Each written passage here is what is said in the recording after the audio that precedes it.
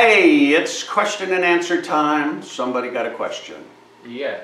Yeah. What do you do when there's a commotion in the audience and you don't really know what's happening or what's going on, and how do you handle that?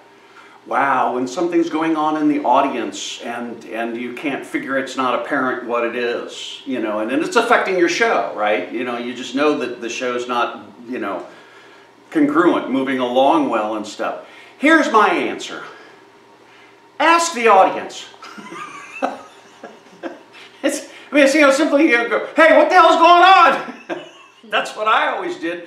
A lot of people think, oh, I'm up here and, you know, I've got to do my show and that's all I can do. And something's going on in the audience, just be honest. Kind of go, I don't know what's going on here. What's going on? Tell me, you know. And I always found the audience would talk back to you and tell you.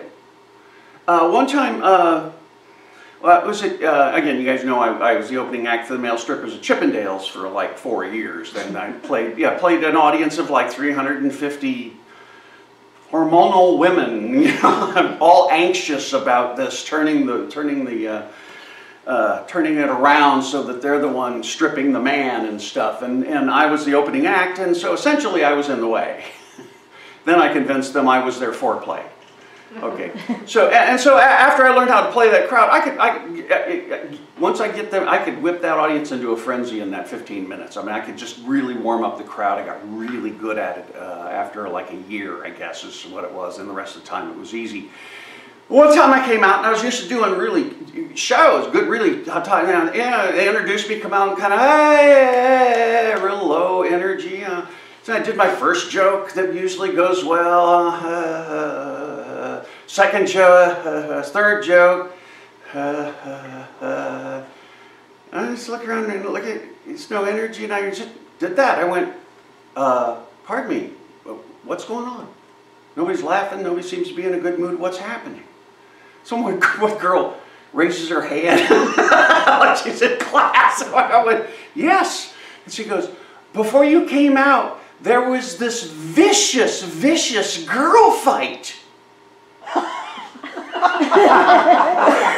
And I went, really? And yeah. Somebody else went, yeah. The girl kept hitting the one in the nose, and there was blood all over everything, and they tore her top off, and the other girl pulled her hair out, and I looked over there, and there was a tuft of hair on the ground.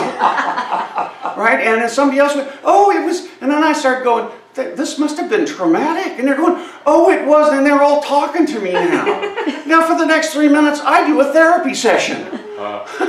You know, oh really? You know, what else went on? You know, they were yelling, they were scratching each other's faces, then the bouncers came out, held the women hit the bouncers and, you know, kicked them and did all this stuff and you know, carried them out and wiped up some of the blood, right? And at that particular point, it dawned on me when that happened and they carried out those women and shut the door and cleaned up the blood, the MC said, ladies and gentlemen, Greg Dean. So I come out to this. And that's what I did. I just went, really? And I let them tell me about their feelings and how awful it was. And they were all going, yeah, and agreeing with each other. Oh, 350 women all going, yeah, it was terrible. The energy's coming up because they get to express it instead of feeling bad. And express it instead of feeling bad. And I said, were those girls fighting over one of the dancers?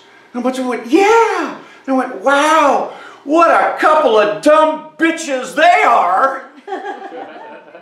Place came apart.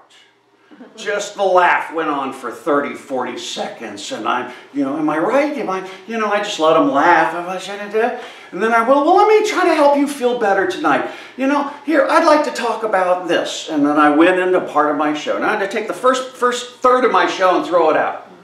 I had to come back in 2/3 of the way in, do the last 3 sections of the come back in. Let me make you feel better, etc., etc. So then after the show, I went to the MC and I said, pardon me.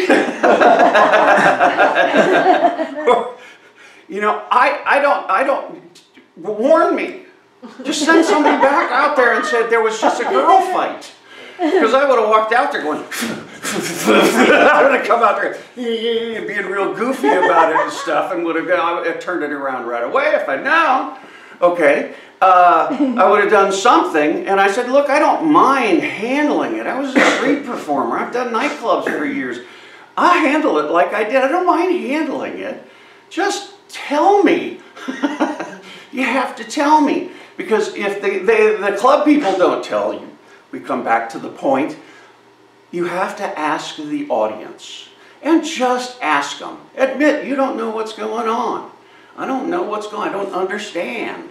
But then once you understand, now you have a chance of solving it. But the first thing to do is go out there and just say, hey, help me out. What's going on?